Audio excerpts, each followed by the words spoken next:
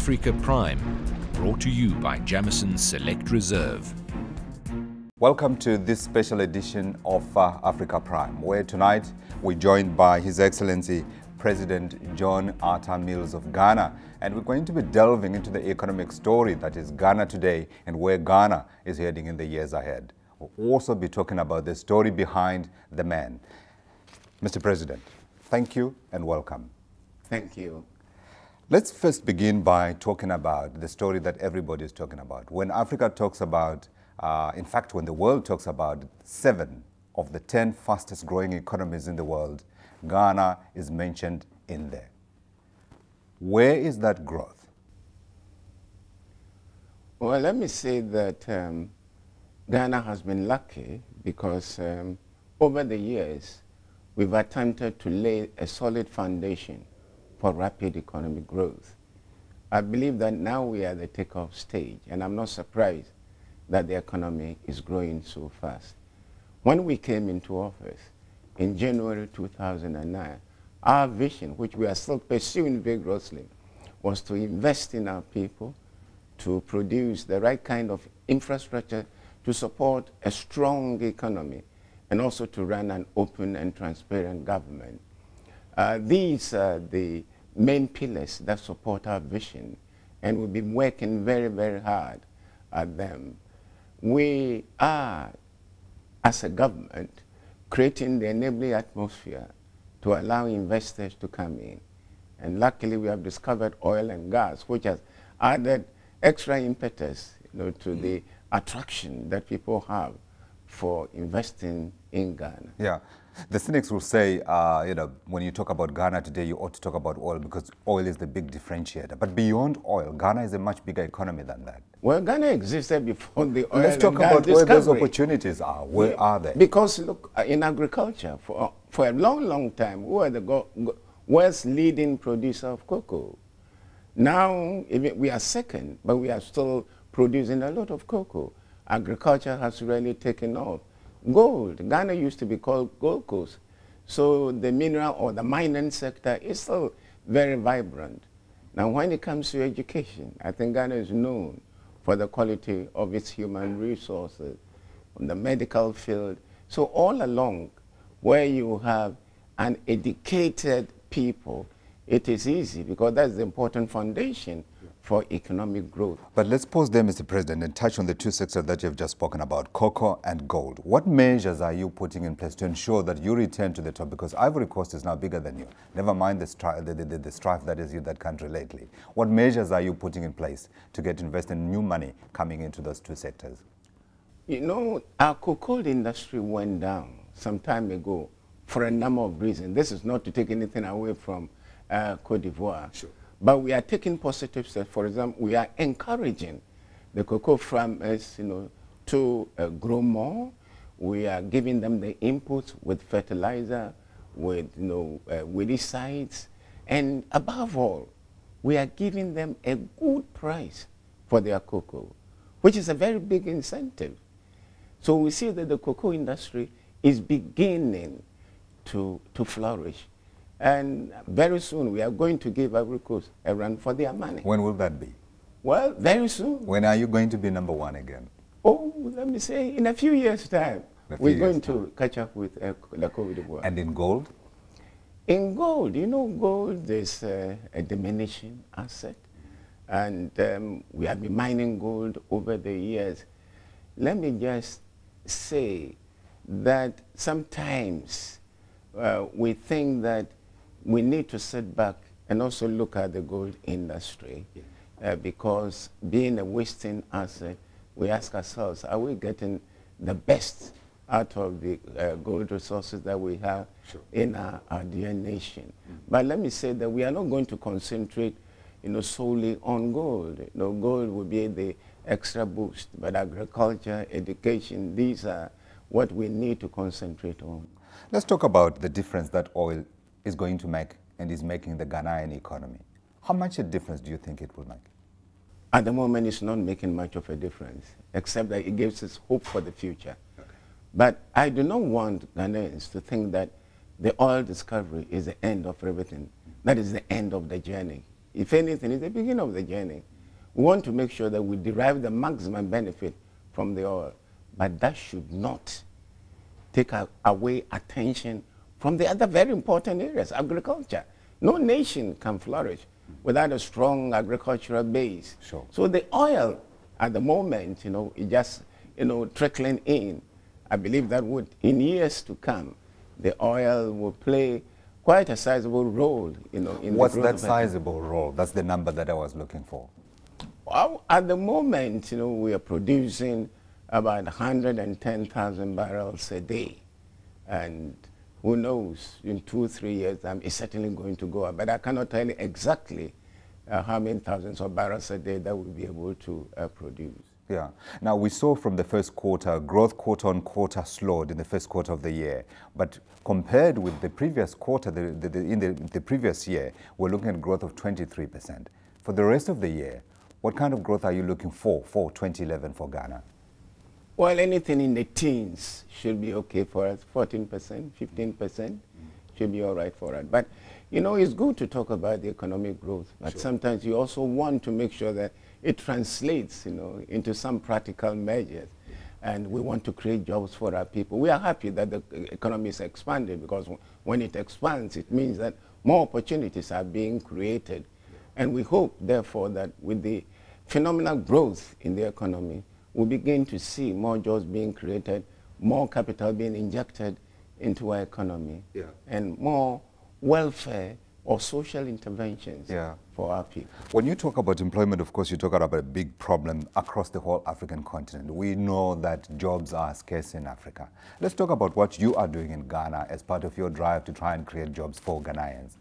What practical steps are you taking to increase job creation? In the first place, one must think about education, because whatever job you create, the people must have the necessary skill.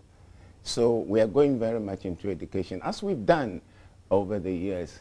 Now we are also encouraging our people to take to ICT. You'll find that in those countries where the emphasis has been placed on ICT, this sector alone creates a number of jobs. One area where I believe that we can create a number of jobs is agriculture. Apart from the raw agriculture in quotes, agro-processing, food processing, these are all areas where we believe that we can create jobs. And when it comes to infrastructural development, road construction, houses, we should be able to create more jobs. And of course, business, we can also be able to create more jobs for our people. So it's really a mixed bag.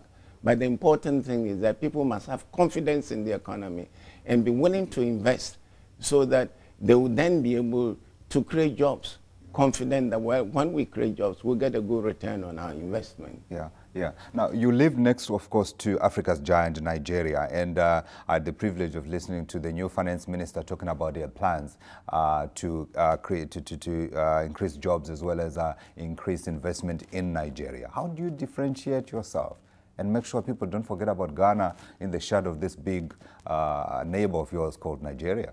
Well, we acknowledge the size and power of Nigeria, but I want to assure you that there's room for both of us. And therefore, the investments we flow into Ghana as well as into Nigeria, it depends on the kind of enabling atmosphere that you have, and the kind of foundation that you lay, and the kind of infrastructure support that you provide. And we are bent on providing these. If Nigeria provides these as well, what it means is that capital will flow from other places now into Africa. And this is the kind of development that we want to encourage. Yeah, we speak, of course, of a rivalry between Ghana and Nigeria, but in reality, we need each other, because the figures show that Africans are not trading amongst themselves. If you look at the figures that come from the World Bank, for instance, they show intra-African trade is below 10%, whereas in other parts of the world, it's a much, much larger figure. Well, are the regional structures that we have now sufficient to encourage intra-African trade?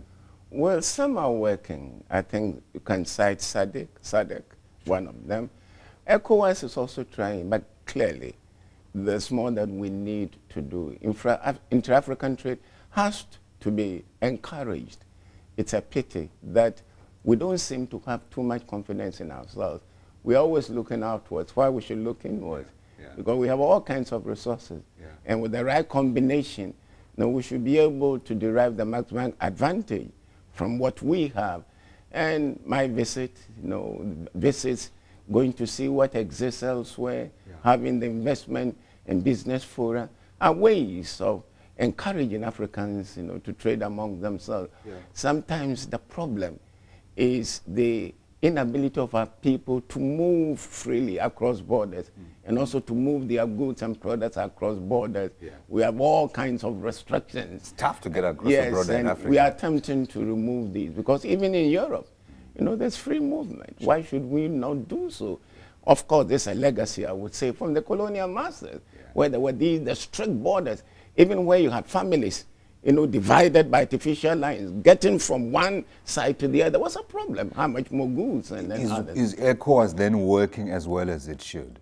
It is working reasonably well. Let me say that the level of awareness of the need for us to work even more, has gone up.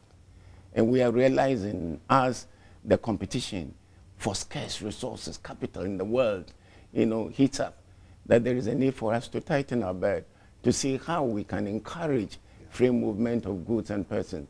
Because we have the skill, the market is there.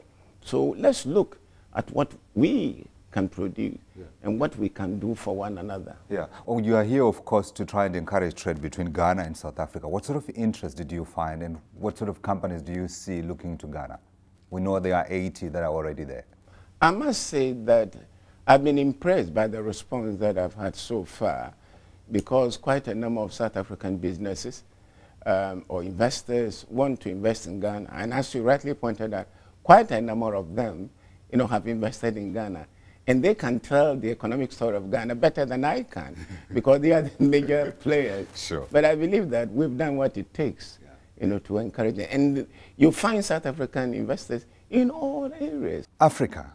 When everybody talks about Africa these days, they speak about Africa being the next investment destination, the next biggest thing to happen, the new frontier. Are we sufficiently prepared to take advantage of the opportunity that has been brought to us as Africans now? I think so. We are. Do we have the structures, though? Because now, if I look, when people talked about Africa and the African Union, they spoke about the great vision that the brother leader in Libya had for Africa. Now the brother leader may no longer be there. Do we have the vision and do we have the leaders to drive forward policies that will drive investment into Africa?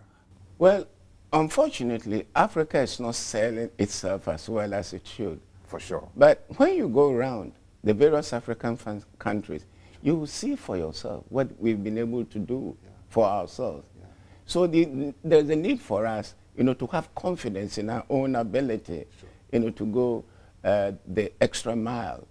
And so I think that we've got the structures, but there is no society which will say we've got all the structures. But some will say the African Union is not working as well as it should. It is. Those who make, this kind of argument are the ones who have not really followed the operations of the AU with the keenness, of interest.